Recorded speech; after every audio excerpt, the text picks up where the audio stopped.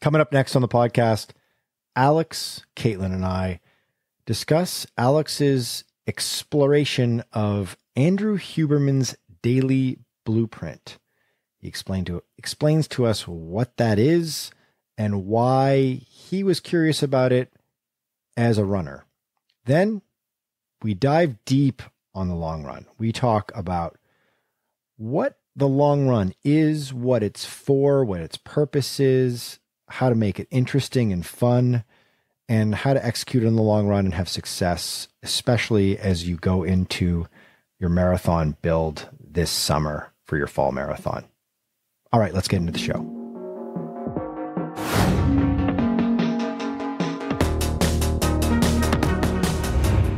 Alex Cyr and Katelyn Tocci, as always. We're going to talk about Alex's total life change. You've adopted a new, not just a new way of running, but a new way of being. We're going to break down Alex's exploration into Andrew Huberman's daily blueprint on how to live your life more effectively, more healthfully. And then we're going to pivot to Katelyn picking her brain on what is the long run and how to do it correctly, as we're just about to jump right into marathon training season for the fall marathon. So we thought we would talk about what the purpose of the long run is and what is a long run, guys? What defines a long run? And we can get into that. That's their second topic of the day. But first, guys, what's going on? Alex, a little birdie told me that you're running again. If for those of you who don't know, Alex is the perennially injured and has been coming back from an injury. Hence the Andrew Huberman saved my life topic that we're about to get into. But how you feeling, man? Are you running? Perennially injured and sometimes peroneally injured, if you get the tendon joke. All right. Started on a high note. Let's go. I'm actually back. Nice. I'm running. I'm doing walk runs. Actually, I graduated from the walk runs yesterday. I had my first full 30-minute run. And I got to say, so I've left little hints here and there in previous podcasts, talked about coaching, and I've actually hired a coach for the first time in a really long time. And this is a different approach to coming back from running. I think when left to my own devices, I would come back pretty quickly and ramp up to near full mileage in 6 weeks. This has been a lot slower. I think I've had about 3 weeks of walk running, and now I'm just back to full runs, and I'm trusting it. You know, the good part about having a coach is you don't question what you should do. And even though the buildup is slower, I have faith in it, and it's taken off a whole lot of stress. So different type of experience, enjoying it so far. And yeah, I have no pain. So that was my question. Do you have pain? No? Then you're I've on the no right pain. track. Exactly. So no, I'm happy. I'm happy with my coach, not just saying this because I'm pretty sure he listens to this podcast. Well, that's great. And everything is starting off on such a positive foot. That's so good. Yeah. Shout out to our friend, John LaFranco. I'm pals with John as well. I've edited John's work in the past as a writer. He's an excellent coach. High recommend, and a great person as well. So that's a good match. It's a good pairing. Hopefully you don't like awkwardly break up down the road and put me in the middle as like the weird child in the middle of the divorce. The weird orphan friend. Yeah. I didn't want it. I didn't know if you wanted the name drop, but yeah, I'll proudly mention. John, take me to the half marathon. Nice. The promised land. Mm-hmm. And Katelyn, how are the beautiful trails of Costa Rica? Or are they the stiflingly, murderously hot trails of Costa Rica right now? No, it's been so great after the marathon to get back to trail running, because I did take that marathon super seriously. So I literally was only hitting the trails with the training club maybe twice a month and for like an hour at a time. So now I'm back full time, even running trail during the week, on the weekends, the trail long runs, just like having a really great time. So it's been so nice to be back in the mountains and now preparing for a trail race in July. Yeah, this would be great.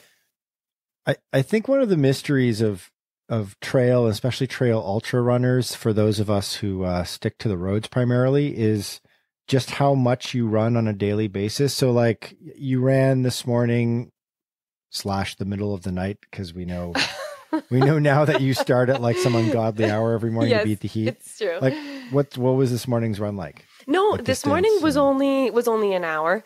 I think I think between Monday through Thursday, it's usually about an hour and 20 minutes for longer speed work. You know, I still run during the week on the road for the most part. Usually I'll take like one of my recovery runs on a Wednesday and I'll take advantage of it and I'll go to the trails.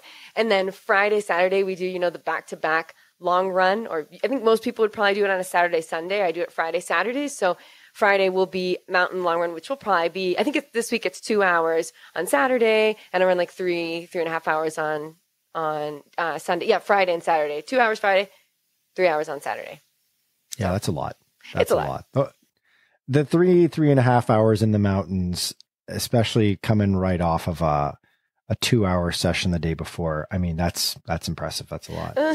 Well, remember though, we take it a lot easier than road runners. So you have to think, take that into consideration too. It's not like I'm pounding out on the pavement, really hard miles. So it's also at a much easier pace, conversation pace most of the time. And, we're walking too, especially with the steep inclines we have here in Costa Rica. There's no way you can run all of the hills here. So you get those walk breaks. So the mileage isn't as high. You don't think 3.5 hours to run 35 kilometers. No. Probably, 25, 30, who knows? It depends on the terrain, but it's a bit easier on the body.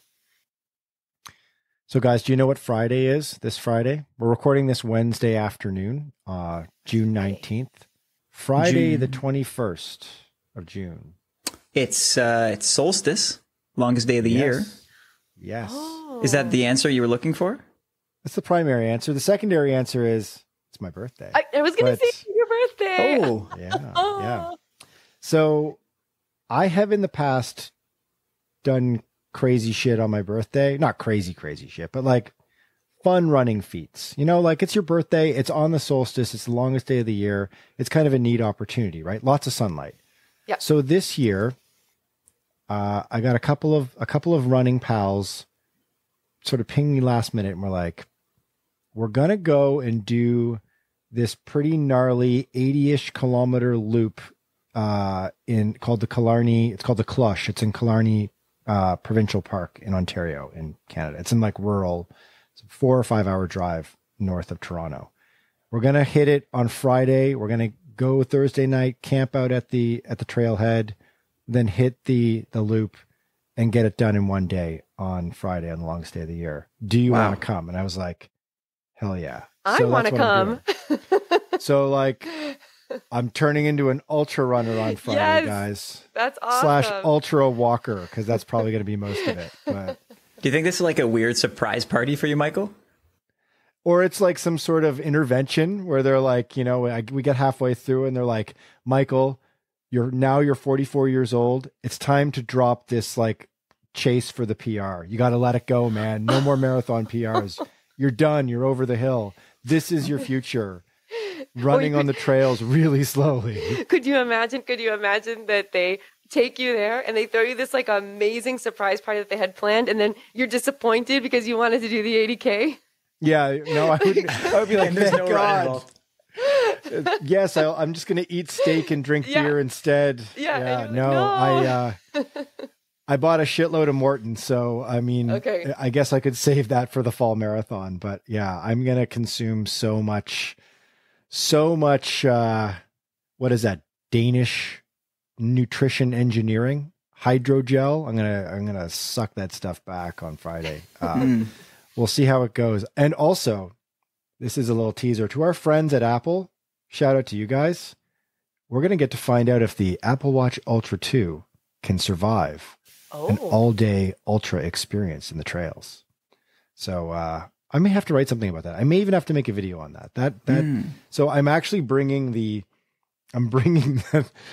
this is how depraved I am. I'm bringing the Apple Watch charger and a power brick just in case the watch gets really low on power, and I'm going to charge it while it's on my wrist or something while I'm running. Just because I want to see the data at the end. I think it'll be an interesting experience for sure. Oh, it's going to be fun. Have fun. Yeah. I'll report back next week. Yep. All right. Speaking of life-changing endeavors, let's pivot into our first topic of the week. So, Alex, you've made, I've seen the preview because I've seen the rough drafts. You've made a video that's dropping. It'll be available Thursday morning. So it'll be available by the time you listen to this podcast, it'll be on our YouTube channel. It's like a video essay entitled what, Alex? It's Can Andrew Huberman Make Me a Better Runner? Okay. For all of us who are not, deeply online and podcast fanatics, who is Andrew Huberman? So Andrew Huberman is a podcaster, primarily a neuroscientist who has been, maybe still is affiliated with Stanford University. You might have seen his face, his big shoulders, his big beard around the internet. He's become quite famous because he's really good at talking about scientific, usually complicated concepts and distilling them down, sometimes in periods of like 3 hours with guests who are pretty well known in the podcasting world. So for the podcasters, it's the Joe Rogans, the Rich Rolls, the Tim Ferrisses, those names, the Jocko Willink that circulate around the like weird edge between bro podcasting and health and fitness podcasting. Peter Attia, these people. Huberman became, I think, really famous around 2020, 2021 because the stuff that he talks about is actually, I always found to be pretty actionable and useful. He doesn't talk about weird fads, weird diets. It's basically just like little lifestyle tips and tools that you can integrate into your life to live a little bit more healthy, get better sleep, and just feel a little bit more like yourself. So that kind of stuff always resonated with me. Things like, wake up early, go for a walk, simple things that I could implement. And so recently I decided to implement it into my life because I thought it might help me be healthier and avoid injuries. So that's what spurred me onto it. And so he's got this thing called the Daily Blueprint. Why was it intriguing for you? And when did you first implement it? So I think it became interesting to me last year when I got injured. The last few years I've had, 3 months of health, 2 months of injuries. And after like 5 or 6 revolutions of this, I thought, what, maybe I should do more than just keep going to physiotherapy and running slower on my easy runs and perhaps taking the training down. Maybe it's something else. And I wondered if reducing my stress levels and trying to improve and fix my sleep might help. And so I gave it a try. I actually did a story about it for a publication back in, I think, last fall. And so that made me just follow his daily blueprint every day for, I think, about a month. And I saw some changes. So do you want me to take you through the blueprint itself? Yes. Yes, absolutely. Yeah. Let's go. So, start, I guess, what does it start when you wake up? Does it start in the morning? Yeah, it's like 3 phases. So you wake up in the morning and you try to wake up at the same time every morning. So for me, it was like 6:30. I tend to wake up early, but there's no like crazy wake up time. It's just try to wake up naturally. The one thing he says is try to keep it consistent on a daily basis. Don't try to go to sleep at a bunch of different times, waking up at different times. As soon as you wake up, you go for a 30-minute walk. You come back. You do a little cycle of breath work, like meditation, which isn't something I'd really done before. So that took some getting used to. It's about 5 minutes, just deep inhales and exhales. And then wait 90 minutes before drinking your coffee. So it's all little things like that. And the reason is that it will act on your system, on your brain, on your chemistry, so that you don't crash in the afternoon, and also to try to facilitate a better sleep the night coming. So that's the morning. Try to drink, I think, 1 liter of water. So that would be, 2 standard bottles of water. And then you get into phase 2, which is lunch. In lunch, you try to have a low carb lunch, which isn't what we're used to around here. Like usually we'll have a big plate of rice, a whole lot of pasta, a little bit of meat and vegetables. I tried to regulate that to have that a bit more balanced. I think there's a second walk. There's a second walk after lunch, 15 minutes. And then that's meant to avoid the afternoon crash. Then you exercise either first thing in the morning. For me, I exercise at usually 4, 5 p.m. That's what works best in my workday. Get into dinner. Dinner is supposed to be complex carbs, protein, because that takes a longer time to digest, helps you sleep at night.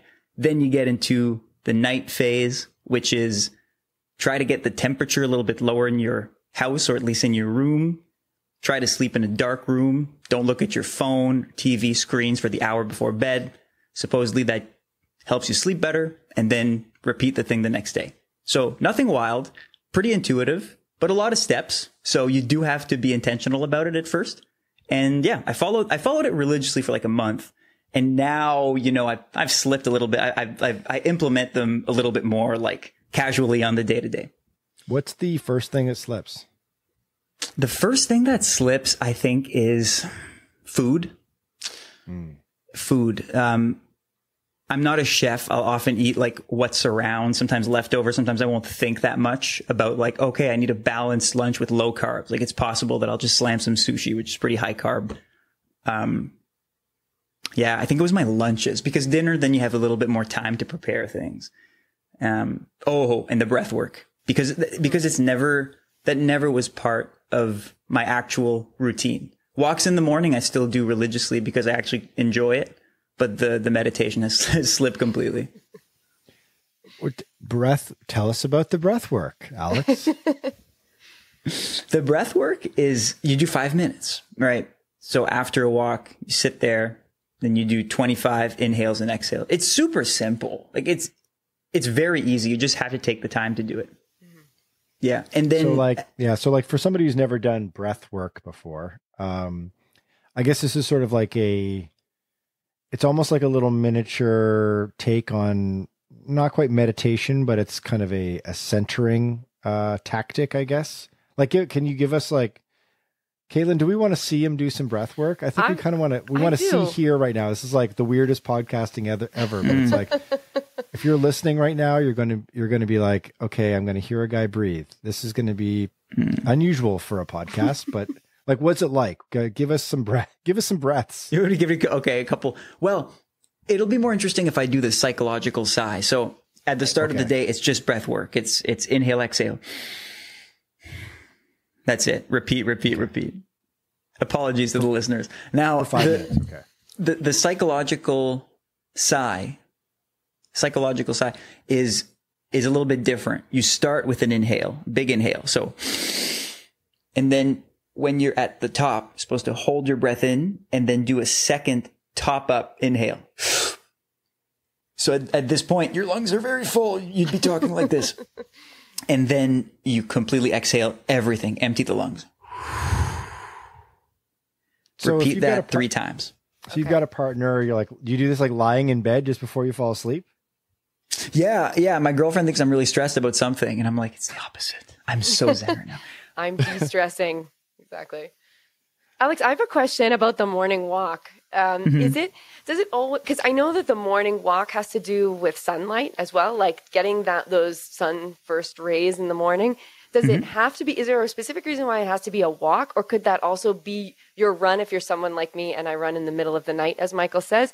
Or could that be because at 4:30 here, actually the sun is coming out half of the year. So does it count if it's a run, or does it have to be a walk? Doesn't have to be a walk. Great question. Okay. Yeah. Okay. So Huberman's thing is that there are 2 great times to work out in the day. I did 4 p.m. because that was already a part of my day. But early in the morning is also great because you get that same benefit of getting sunlight early on in the day. The whole point of getting sunlight early on, the way I understand it, is that it regulates your circadian rhythms, right? The more that you can train your body to be up and looking at light early, the easier it will be for your body to get tired on the other end of things. So 10 p.m. hits and you're naturally drowsy, as opposed to trying to make yourself tired because you slept in until 11 a.m. and you didn't see any sunlight all day. But when you go for a run, the same thing happens. And also the other thing is, between the reasons that those 2 times are good for working out, early in the morning and also late in the afternoon, is that they're not right after a meal, which you just know intuitively feels uncomfortable to run right after a meal. and also aren't right before bed because it's hard to regulate yourself down and wind down after hard exercise. So totally. I mean, the challenge for you is to wait until the sun comes up. Great. Thank you. Yeah. It does. Half the year, 4:30 a.m., you start seeing the sun. And then in the summer here, which is December, January, that's when the sun rises late, which is like 5 a.m. Yeah. Well, I'll tell you that one of the coolest runs I ever did was on the other side of the world from where you are, because you're in Costa Rica, in Reykjavik, Iceland, in May. Because the days in May in Reykjavik are very long. The sun comes up at 4:30 in the morning and then goes down at midnight. And but the Icelanders are not up at 4:30, right? Why would they be? Their workday starts at 8. But when I got there, I was a bit jet lagged and I woke up with the sun and I had a run to do that day. So I ran through Reykjavik in the broad daylight at 4:45 a.m. with not a soul around. Wow, that's so cool. It was really neat. Yeah. Yeah. Yeah, I think that if you want to have like a very basic, fun, like weird phenomenological experience as a runner, like go out at some weird time of the day and just go for a run. Go run in the middle of the night once, just as a challenge. That sort of, as long as it's safe, of course. But yeah, yeah. So you've fallen off the you've fallen off the Huberman wagon a little bit here. You admit the breath work has slid. How about the coffee thing? The coffee thing for me it's such a small thing, but it's kind of it's sort of a profound thing at the same time, right? Mm-hmm. I know for a fact that I've only gone without coffee for one 24-hour period once in my entire adult life because I challenged myself to do it a couple of years ago just to see what would happen. Mm-hmm. What happened? Yeah. I didn't feel good. It wasn't as bad as I thought it was going to be, but, headachy, you just feel a bit off. Caffeine's a powerful drug, right? And if you're drinking a couple of cups of coffee, you got the caffeine drip every morning for every day of your entire adult life, I imagine it kind of alters the brain chemistry a little bit. So, So in your case, I mean, it's not like you don't have to remove caffeine, but there's a really specific reason for pushing the coffee back. And is that something you've kept with, or you were allowed to? You were not allowed to caffeine dope because you weren't running first thing in the morning, right?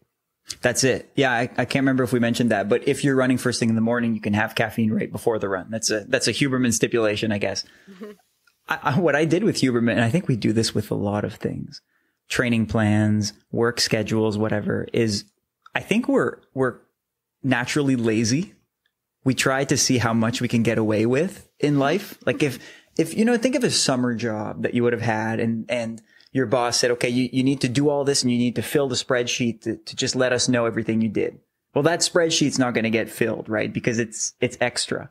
We try to get away with as much as we can. So I did the same thing with the Huberman plan.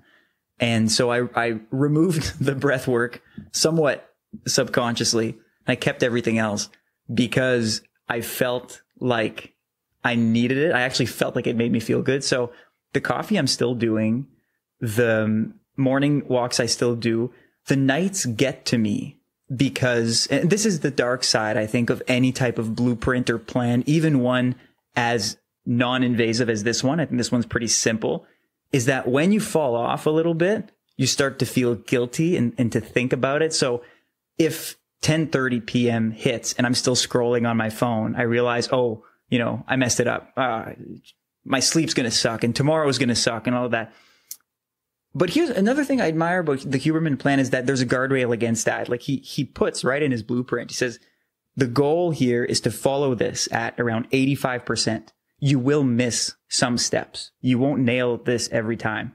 And I think that's a really good human approach because the goal is not to adhere perfectly to these things. And you got to know that it's okay if you miss one because you don't want to fall off the wagon if you just had a bad day. So I'd say right now I'm probably doing 80 to 85% of it still. I also think that it's probably like suggested, you try everything out and then you pick and choose to see which factors actually really help you. specifically. So I don't think, the whole schedule may be right for you, but maybe you said, oh, okay, no, that morning walk or the sunlight or shutting my phone off and my computer screen down an hour before really, really helped me. So those things I'm going to make sure I always do. And then, some things maybe just didn't really work for you, didn't make a big difference. And so, some things you can kind of weed out as you go along. Mm-hmm. Yeah. And another part of it is it makes you feel like you're kind of on a weird mission. And in my situation then, because I was injured and was waiting to get back into running, I felt like I needed that in my day, a type of structure, a type of goal to hit.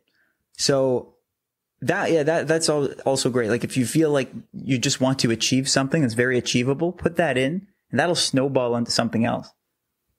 That's a really great point. Yeah. I mean, that's one of the things that's so attractive about being a runner, right? Is that you're on this little mini mission every day and, or on a weekly basis or in a training plan context, if you've got a goal. And I guess this is kind of a version of that as well. That's a really good point, Alex. I think the one thing I'm attracted to with this is kind of cleaning up the end of the day stuff, the sleep, the inevitable march towards bedtime.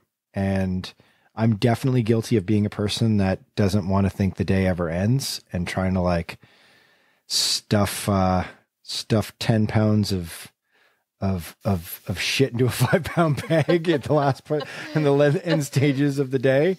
And then you find yourself, it's like 11:30 and you're still sitting in front of a laptop in your office or whatever. And that's just not good for your brain. And all this stuff is obviously is like whatever you think of Andrew Huberman as a person, because there was a pretty entertaining expose of the man himself in New York Magazine a couple months ago, which I recommend everyone read. You get to see the full cloth of this person.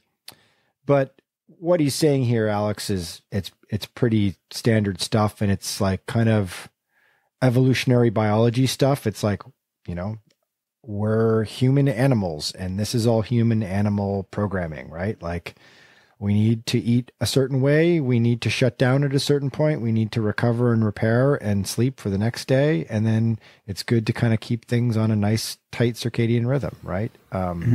Stop trying to fight time.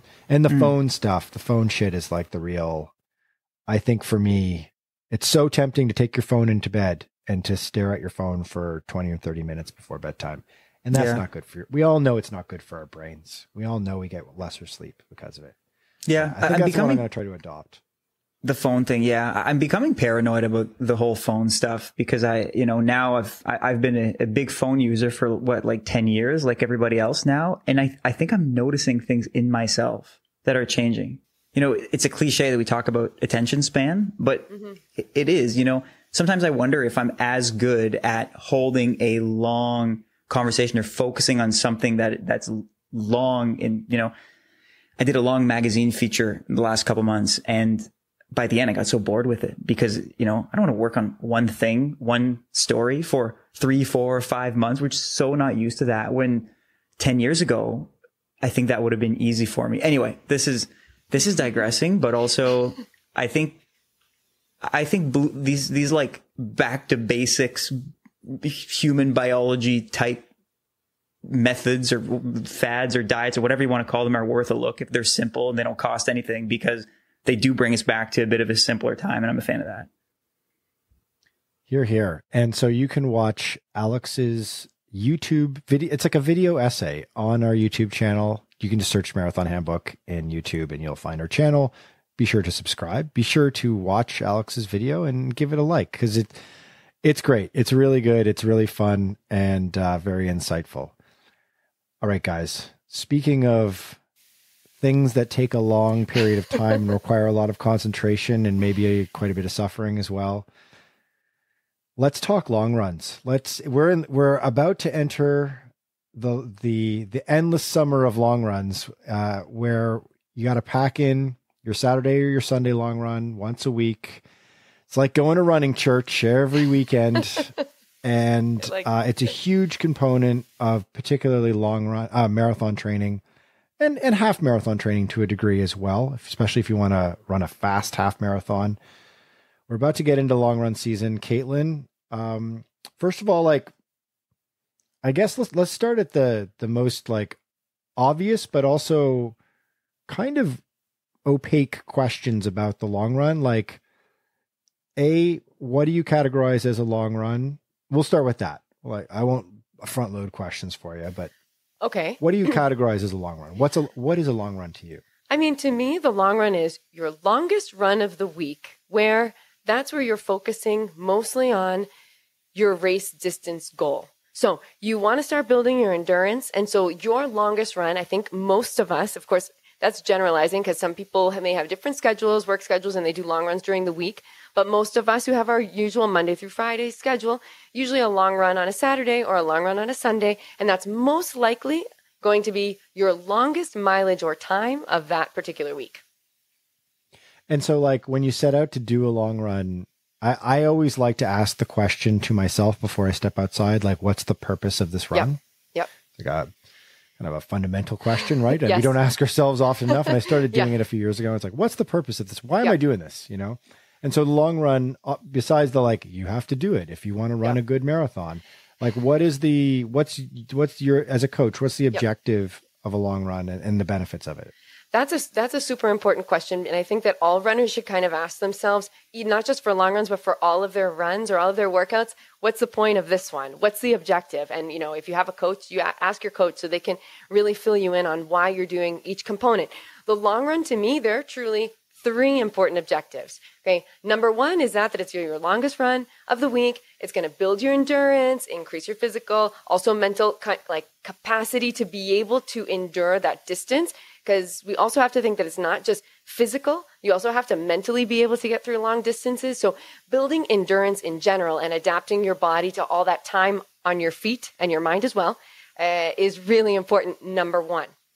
The second objective to me is for more advanced runners or experienced runners who actually have time-based goals. I feel that's where you want to work on your race pace.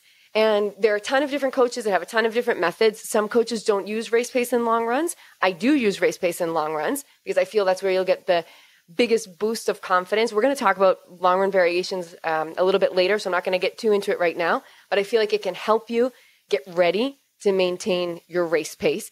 And the third objective is super important, that long runs, especially your longest long run, which will probably end up being 2 to 3 weeks before your race, your peak, is that they are dress rehearsals for your races. So super, super important. We're not just talking about building volume and you know, working on your race pace. We're talking about practicing everything you're going to do on race day during those long runs. So what's your fueling strategy? What's your hydration strategy? What shoes are you going to use? What clothes are you going to use? How are you going to prevent yourself from chafing? Absolutely everything that's going to be key for your race, you're going to practice in your long runs. So think of them also as dress rehearsals and take advantage of every one to practice everything you can to perfect your strategies as well as possible. Yeah, I like to I'll put on the full kit. I mean, I don't often run in a singlet unless it's really, really hot out, but I will sometimes test out the singlet I'm going to wear on race day if I'm going to wear a singlet for a marathon in particular. And because you want to check out all the little details, because like one thing I forget unless I'm wearing a singlet is like a singlet chafes. It's a good thing to know that. It's a good little thing to practice. Better off making that mistake in the run, in the long run, than in the marathon. Also, like exactly testing out the shoes, especially if they're like newer shoes. You know, if you've invested some cash into the super shoe and maybe they're fresh because you want to keep them nice and responsive to get that edge on race day, you can run in them, I'd say, a couple of times beforehand just to break them in a bit and also get that feel for what it's like to run them at race pace. So you mentioned before, like doing a bit of work in a long run, not just kind of dragging yourself through 20 miles or 2.5, 3 hours or whatever. But yeah, what are some other creative ways to spice up a long run? Because, you know, like, let's face it, you know, doing one every week can be pretty friggin' boring, right? Yeah. So, unless you've got some, like, I don't know, great music playlist and you love listening to music or a podcast. Or some guy from Canada breathe in your ear. Yeah. That's right. That's right. Absolutely, exactly. So unless that doesn't bore you, I mean, yeah, the LSD runs, right? The long, slow distance runs. Guys, I saw your face, Michael. They're the most common, right? And to be honest, most of our runs are going to be at an easy conversation pace. So we're talking rate of perceived exertion, 3 to 4, go along with someone, talk to them as you're running, build your endurance. Those runs are great for that. But as Michael said, sometimes they get a little bit, and it's not just that they get boring or tiring. It's not because of that. You can work on other objectives in your long runs. So it will depend on the cycle you're at in your marathon training. So a fast finish long run is one of my favorites because they're freaking hard. Like you're running at an easy pace for the bulk of your long run. And then you have to like turn up the gas at the end for the last 5K and try to run those last 5K or last 3K or whatever it's going to be hard. And I would even say, your marathon pace is going to feel hard at the end of a long run, but a threshold pace is going to feel harder. So if it's a fast finish long run and you're doing the bulk of it slowly, why not try to kick up the last 3 to 5 kilometers or so hard at your threshold pace? And I'm going to tell you, you're going to think, oh, but it's only 3K or it's only 4K in threshold pace. But let me tell you, after you've got 20 kilometers under your feet, it is not easy to ramp up to threshold pace. So that's something that I think is hard to do, and it's really helpful for finishing off races, with a boost. And a similar one is one that actually Alex said that Alex, you said that was your favorite kind of workout was the progression run. So instead of just doing that last chunk, right, we can follow what Alex was doing with his long run where started out slower. It's like almost doing negative splits in a race. So you start out easy and then you can break it up into as many bouts as you want. So if you want to do every 5K, I'm going to make a change. Every 3K, I'm going to make a change and kind of like dial it up little by little. So you'll start maybe with your warm up and then you'll go to your easy pace. And then you might want to go to marathon pace and threshold pace. And so, you can dial it up as you go and then you'll end up finishing faster as well. And those are really entertaining because you've got to be paying attention to your distance and then paying attention to your speed. And it almost is like an interval workout, right? It is an interval workout. So it'll be interesting and fun and hard. And you'll progressively get faster as you go along. And I think maybe the last one that I feel is super important for those more experienced runners trying to get that time are the race pace intervals. So, I mean, you can do it time based, you can do it mile based, kilometer based, and just switch back and forth. So say I'm going to do 2 kilometers in easy pace and 1 kilometer in marathon pace, and I'm going to repeat that for my total mileage. And as I get closer to my marathon, maybe I've even gone up to like 7K in my marathon pace and then take, a 3K break in an easy run and then 7K in a marathon pace. And it is hard, but it's really, really hard. If you're really fighting for a time, marathon pace is not going to feel easy.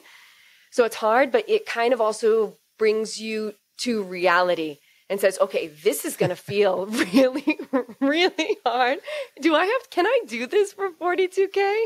Has that happened to you, Michael? Oh my God. Yes. That happens every season. And, I don't think that doesn't happen when I'm doing or attempting marathon pace in a long run. I would say that like a real good pro tip is when you're doing marathon pace in a long run, especially if you've got a time-based goal and especially if it's late into your training cycle, like don't be too hard on yourself. Don't give up on it. And it's going to feel hard. It's going to feel a heck of a lot harder than marathon pace will feel on race day. Cause you have to keep in mind, it's like you're running that long run at the back of probably a pretty long week where you've done pretty big volume. You've run every single day. You've done a workout that week. You did a long run the week before. You've probably not taken many breaks along the way for several weeks on end. So you're hitting that with a lot of fatigue. And that's a good thing because you're training in that endurance with fatigue. Because when you're running a marathon, you're going to be tired in the second half. You're going to get fatigued in the last 10K for sure. Like the old adage is the marathon, the real race starts at 20 miles, right? So, right. So it's totally cool to be feeling like absolute garbage while you're trying to fight your way through a marathon pace. Yep. But obviously if like your heart rate's super duper high, or if you're really failing at holding that pace for any sustained amount of time, like It's probably conditions, or maybe you're too fatigued, or maybe your marathon pace is a dream more than a reality. But ultimately, I'd say overall, yeah, like it's going to feel a heck of a lot harder than it will after you're tapered and carb loaded. Totally. And all ready to go on race day, for sure. So, one question that I get asked a lot, particularly from newer runners or those trying to run the marathon for the first time, and I'm curious to hear what you guys think, because I have my own opinions on this, but splitting the long run, I can't fit in the full 30 whatever kilometers on Sunday. Can I just do like 12 and 20, or can I hack it up? Can I dice it up somehow? What's your Coach Katelyn, what's your opinion on that? Yeah, I mean, especially for a marathon, I wouldn't recommend it. I wouldn't recommend splitting up your long runs, because you're missing the point of the long run, right? Like if you're splitting it up, then you're doing either a distance run or just working on some, I don't know, because you're not doing speed work most likely. You're going to end up splitting up just your longest volume run into two different pieces. And I wouldn't recommend it if you don't have to do that, because you're really going to miss out on all the benefits. You're going to miss out on the endurance building. You're going to miss out on the dress rehearsal for the race, which is super important. Now, if once or twice, like absolutely not for the peak run or any longer run for that matter, but if you're in the middle or the beginning of your season and you have a day where you're like, I've got to take my kid to this birthday party, and then I have to do this, and then I have to do that, and you're either not going to run or you're going to split it up, I would say, well, run, because some running is better than no running. But yeah, I definitely wouldn't recommend it if you don't have to, because it kind of defeats the purpose. I bet you're kind of on the same, right, on the same track as me, Michael, with that. You're preaching to the choir right yes. now, Katelyn. Yeah. No, like that's the reason why you do the long run, is that it's right. long and that it's stimulating certain systems. And yeah, the big question, what's the purpose of this run? Right. And if you've altered the purpose of that run because you can't fit it in, I mean, I don't know what to say. It's change your priorities, man. Yeah. your silly right, life with your family and your career. Come on. Running is what number about the marathon? one. Exactly. The ugly truth is that is the case for a lot of people. It's like, it is number one, but I can't make it number one. But how do I make it number one? Yeah. Mm-hmm. Yeah, no, I mean, that's the big ask of marathon running, and particularly goal or time-based marathon running. You know, it's going to be a commitment of a certain number of hours a week. There's a lot of plans out there that will tell you can get away with things. The truth is that most of them are lying to you so that you buy something, or you believe in what they're trying to say, so you give them attention. The truth is that marathon running takes a lot. Even at the most basic level, it takes a big commitment. So, but skip the breath work, you'll be fine. Don't skip that nighttime routine though, right? Got to get your eight and a half hours in. Yep. So guys, speaking of mistakes, I'm curious, biggest long run fails. I want to hear it. Alex, you've done some long runs in your day. You've done quite a few long runs in your day. You've done some big volume, some big mileage. Do you have an ugly long run story? I do. And it's almost more embarrassing because this is a total group failure. We were 15. This was in college. I was in my 4th year. So I'm about 21 years old at this point. We were south of our university. University was in Nova Scotia. We were in Maine, so the northernmost state other than Alaska. And we had raced there on Saturday, woke up the next day, Sunday, and we were on a tight schedule because our bus driver had to be somewhere else. He had to pick up another team from another place in Canada. So we had about 2 hours to complete our long run. And then we had to get on the bus and leave. 2 hours was fine. I think most of us were doing 100 minutes. So 1:40. So we take off from the hotel and we're in Bangor, Maine, which is one of Maine's biggest cities, but it's still pretty rural. It's not a grid whatsoever. It's more of a weird web with no rhyme or reason to its streets. So we take off and we never really leave the outer bounds of Bangor. We're running through the city, but at one point, I think we get to a bit east of it, and we all look at each other and realize that none of us actually knows how to get back to the hotel. We also don't have our phones. This is before the fancy watches that could make calls. We have Garmin's and we know our pace, we know our time, but we can't communicate with anybody. We don't know people's numbers by heart because numbers are saved in phones now. So we don't know how to get back and we don't know who to call. So we start to try to just make our way back to the hotel, but nothing's making sense. And at one point, we're getting close to those 2 hours, so we're getting a bit nervous because we know we're screwing the bus driver over. And so we split up, stupid decision, to try to find this hotel. And eventually, one of our groups looks up, and here comes the bus. The bus driver had taken matters into his own hands, and he went off to collect all of us from the streets of Bangor because he had a job to do. So he picked up this first group and then put them on the bus, and it just became a chase around Maine for the bus to find all of us. So eventually he got us on the bus. We're not showered, we don't have our stuff. So we go back to the hotel, pick up our stuff, and go. I still don't know if the bus driver made it on time. But yeah, we... Before backtrack or track back, right? Yeah, a GPS would have been nice anyway. Yeah. Katelyn, have you, I guess for you can't really, getting lost would be kind of a dangerous thing running in the jungle. Like what's the big mistake? I think, my mistake isn't that interesting, but I think it's helpful. I think that sometimes I'm overly confident and think, I don't need that much fueling. I don't need more than 1.5 liters of water.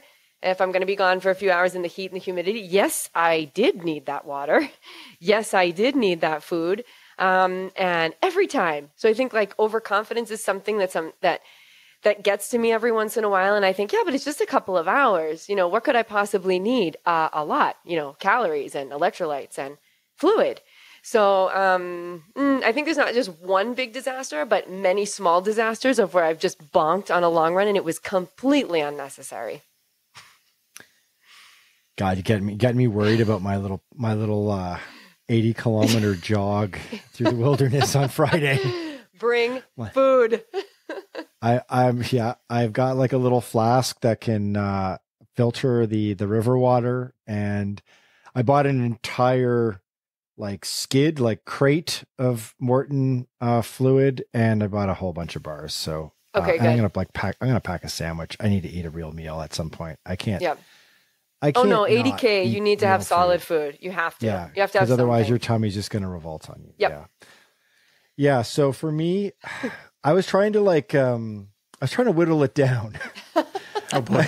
Oh no. I've made so many friggin' mistakes in the long run over the years. And it's good because you learn from those mistakes, right? I have gotten horribly lost, which has led me to my first ultra running experiences, right? Where you're like, you go out to do 34K and you end up at the 50K mark at the end of it. Oh my God. Yeah, I've done that one. I've had to call my wife to come pick me up just because I've buried myself, and it's August on the country road, and I'm 28K deep, and I've done a whole huge chunk of marathon pace, and it's just caught up to me, and I'm staggering, and I'm totally bonked, and I need to be scooped up and taken home.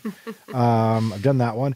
I was once doing a long run out in the countryside, again in the middle of the summertime, super duper hot. Don't bring any fluids with me at all. And I was okay. I'm a big sweater, so I was a little worried, but I was okay. I was going to make it back fine. It's the guy I was with was falling apart, and he just kept having to stop and walk, and we're in the middle of nowhere. And then eventually, and we're very rural Canada. And eventually there was a woman in this this little house in the middle of nowhere, and she saw us walking, and then she ran out on the road, and she had 2 ice cold bottles of water and gave them to us. And I'm just I'm drinking it like it's been, 70 days in the desert or whatever. And it saved my pal. I mean, he totally rallied after that, and we made it back, and it was a pretty good long run, all things considered, and tough recovery the next day. But yeah, these like basic mistakes you make where you overestimate, under prepare, that sort of thing. Yeah. So, I mean, the classic mistakes, everyone's going to go through them. It's like a rite of passage in marathon training to make a few of these along the way, even when you're a pretty experienced runner, right? Is that you're going to screw up from time to time, and you just make a little mental note, like, part of it. Yeah, like maybe it feels dorky to bring the water bottle with you, but if it's like, 100 degrees outside and you're trying to fit your long run in on a Sunday, then maybe it's a good idea to carry that with you. Or like stash a bottle. That's my move, is like, I'll run out, say if it's a 30K long run or 20 mile long run, I'll run out and back 16K one way, 16K back, and I'll drink a little bit of a bottle, then drop it about like, 8K out so that I can catch it on the way back too. I'll just put it in the ditch or something like that if you're in the middle of nowhere. Or hide it somewhere strategically in the city. So, we had the same strategy in university, except it wasn't a water bottle we'd ditch. It was a teammate. He didn't want to do the long runs on Sundays, so we'd leave, and about 2K, we'd put him in the ditch, and he'd wait for us, and then show up on the way back because our coach was waiting for us. No, I don't believe you. That's terrible. Are you serious? It works. Yeah. He's only cheating himself, Alex. So last question for you to kind of round out this kind of complete workshop on the long run. Do you guys do long runs on time or distance, and like what's your take on doing one or the other? I think for marathon running, for the most part, I mean, a very beginner, I think working with time helps a lot, because you don't want to spend too much time on your feet. So if you're a beginner, you may want to use time for long runs to not kind of go over that threshold or that hit that upper limit. But for anyone who's a little bit more experienced at all with marathons, I would definitely use mileage, or I like using mileage, at least for the long runs. Stuff during the week, recoveries and stuff can be time-based. But long runs, I like using mileage because I really just know and I can gauge where I am at. And but if you're mountain running, which I know we're not talking about today, but it's important just to mention it, trail running is almost always time, especially if you're in the kind of terrain and the hills and the mountains and steep up hills, and you're walking and you just don't know how much ground you're going to possibly cover. So I think for long runs in trail running, you're going to use time. And for long runs in marathon running, you're probably going to use mileage, unless you're a beginner. What do you guys think? What do you do? Well, I'm kind of the opposite, because many of my runs are on the flat pavement. So it becomes enticing to go quickly, even if the mandate is to go slowly. So for that, I've gravitated towards time over distance, and I've flip-flopped a lot in the past, but I just find this is just how my brain works. If you go for 100 minutes, there's no, I wonder how quickly I can do this, as opposed to if you have 20 kilometers or 24 kilometers on the docket, you start playing games with yourself sometimes halfway through the run of, hey, can I do 24K in this time? Because last time I did it in this time. And even if you're not overtly trying to beat your long run time, which is ridiculous, which is not what you should try to do, you get into those little challenges. And so I found that just going with time is the best way to prevent against that. It's like a little guardrail, because I truly don't care what pace I'm going if I have to run 100 minutes no matter what. Yeah, anyway, you have to run it anyway. That's a really good point. Yeah, that actually aligns with, I would say, my single biggest philosophical stance in running, which is, when you're doing the work, don't get emotional about it, especially the long run and the easy runs. Like, don't get emotional about what you're doing, because when you get emotional and you want to emotionally engage with it because it's boring, because you're tired, it's to overcompensate for something that is, mentally challenging. Being really tired, being fatigued because it's been a long week, or maybe you didn't sleep very well, or work stressing you out, kind of weighs heavy on you. And a way to counter that, which I think is a bad idea, is to get too emotionally engaged with the run and to start challenging yourself, and to start running faster, to race somebody who passes you on the trail or whatever, right? All these sort of stupid clowny moves. And then obviously in a long run or in a run where you're like, exactly, Alex, it's like, how fast can I run 20 miles in? It's like, well, yeah, of course you can run 20 miles at like your marathon pace in theory, but then that requires more recovery, which you're probably going to not allow yourself, because as an A-type person, you're going to then want to get up the next day and hit that mileage or that number that you want to hit. And then you start burying yourself. And then there's the magical, I got injured and I don't know why I got injured. It's like, well, you got injured because you were doing that stuff. And you got to guard yourself against yourself in some respects, right? So that I do a combo. I do, to protect myself from what I just described there, I do a little check-in with like both time and distance. So at the beginning of the season, I'll run on time. And in fact, like I program that in where it's like, today I'm running 72 minutes or whatever. And I also have a rough understanding of how much distance that should be, more or less. And I get upset with myself if I was a little too peppy in that run and I've got more mileage on the clock or on the watch than I should. And so for a long run, the same thing goes. I think in terms of both distance and time, it's convenient when you are dialed in and you've got a time goal and it aligns really nicely with, say, 2 hours 30, 2 hours 35, 2 hours 40 is also sort of fallen into that 20-mile long run kind of area and makes life pretty easy. So I acknowledge that it's pretty straightforward for me, but it's basically the kind of calculus I do. I'm like, okay, I got to be on my feet for about 2.5 hours and I want to kind of hit around whatever, 30 or 32 kilometers or something like that. And that's what I focus on. So I think I think you can use both. Yeah. I think sounds like we're both kind of, all three of us are kind of using both. Yeah, so, definitely. Yeah. All right. I think we've covered the long run in great detail. Yeah. And if, obviously if anyone has any questions or thoughts or comments or wants to learn more, I mean, first of all, the site's got a ton of resources. We've got a plan for like every single time goal and just finishing as well for every distance, including ultras, but certainly marathons. We're Marathon Handbook, right? So we're trying to be the handbook here. So it's quite thorough. And a little teaser for those listening. We're working on a video series. Katelyn is going to be piloting where she's going to walk everyone through each one of these time-based goals and distances. It's a big project. It's going to take us some time to get it done, but it's in the works right now where it's like these really in-depth training guides for how to nail, like, say, sub 4-hour marathon, sub 3-hour marathon, that sort of thing. So keep an eye out on our YouTube channel for that. Subscribe to our YouTube channel because Alex is making awesome stuff on a weekly basis. What do you got coming? We've got the Huberman thing coming out, which we've already talked in depth about. And you've got next week. What's loaded in the chamber, Alex?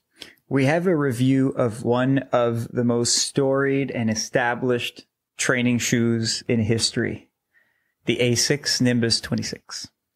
So I tested it out, and it's actually been my good friend in my return from injury.